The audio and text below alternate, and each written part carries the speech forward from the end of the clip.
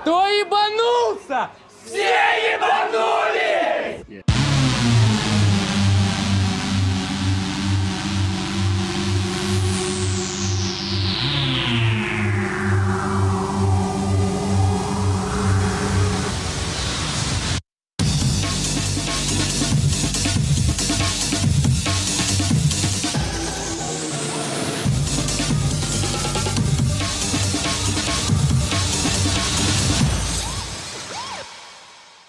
Okay, so welcome to the video.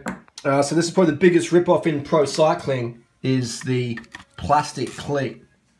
So this is, how much do these cost where you live? How much do they cost? About 30 bucks maybe where I live.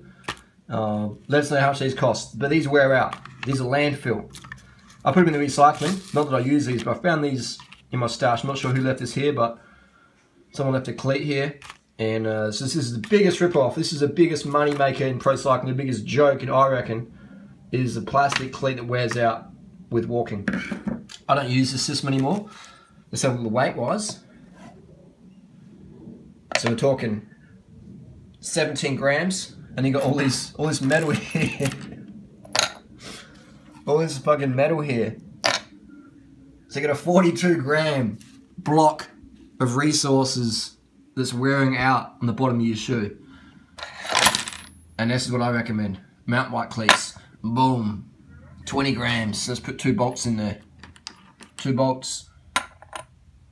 26 grams, alright? So we've got a lighter weight system. A lighter weight system in terms of on your foot there. Not that that much weight would matter. Not that that much weight would matter. What I like about this system is the durability. This sort of setup, it just, you know, it lasts a lot longer. People say you can't push power with a mountain bike pedal, mountain bike shoe, a mountain bike cleat in the face. Let's just go to any World Cup cross country round and try and drop those guys in the climbs of the road shoes. Exactly. We've got a shoe down here, and this is a, look at that. So I do a lot of fruit tree climbing in backyards and jumping over fences and all sorts. So you know, these bonts are going alright. They're going alright, but you know, the sole's stiff as, that's what matters. I've glued on some extra shoe there, extra material. Well, that's how I use my cycling shoes. I use shit till it's done. As long as it's safe, I'll use it. And these cleats have lasted me so long. You know, they just continue to keep going and going and going. And I have my cleats set up a fair way back. That's just personal preference. But anyway, so I recommend mountain bike shoes, mountain bike pedals. This system, it's going to cost you, you know, money over time, but also your resources thrown on the ground. This can be recycled metal, all right?